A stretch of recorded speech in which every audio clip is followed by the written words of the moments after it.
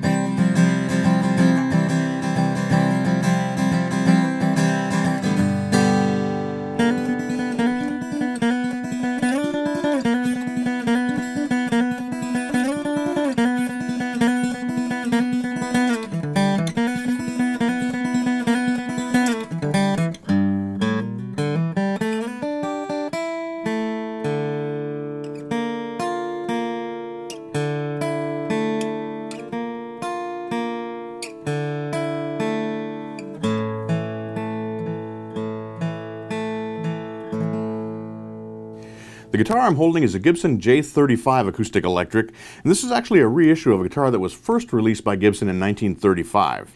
The J-35 is a hand-built guitar that comes out of Gibson's Bozeman, Montana factory.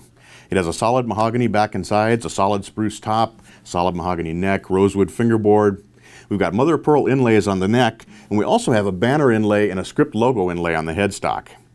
We've got vintage-style tuners, we've got a rosewood bridge, and the electronics are a Baggs element system.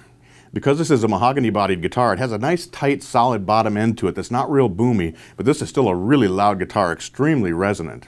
Now this is a great guitar whether you're sitting at home playing, you're taking it out on stage, plugging it into a system, or you're in the recording studio. Because it has a mahogany body, it actually has a nice, tight bottom end to it that records really well and sits perfectly in a mix. The J-35 features round shoulders on its body, so it's comfortable to hold and play. You have nice access for getting up to the higher frets without having to have a cutaway. The neck is also set up with a nice profile. It's very comfortable to have your fingers around that. It's got a little bit of a V shape to it, but it's a nice chunky neck that you can really wrap your hand around. The J-35 is an awesome guitar if you're playing flat picking styles, but it's also great if you're finger picking. And that's because it has that tight controlled bottom end from the mahogany construction.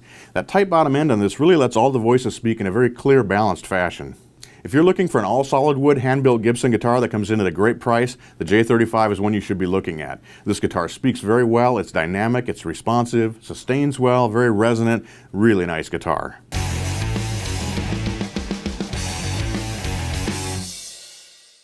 This time of year, as spring approaches, typically the humidity in the air changes, and that's when we start seeing relief problems with the necks on our guitars, and we need to make adjustments with the truss rods. Now, something I see too often is guitar players over-adjusting the truss rod on their instruments. Here's what I recommend. Take a slow and patient approach. Put the wrench on your truss rod and just turn it about 1/8 of a turn. You don't need to go much beyond that for most adjustments.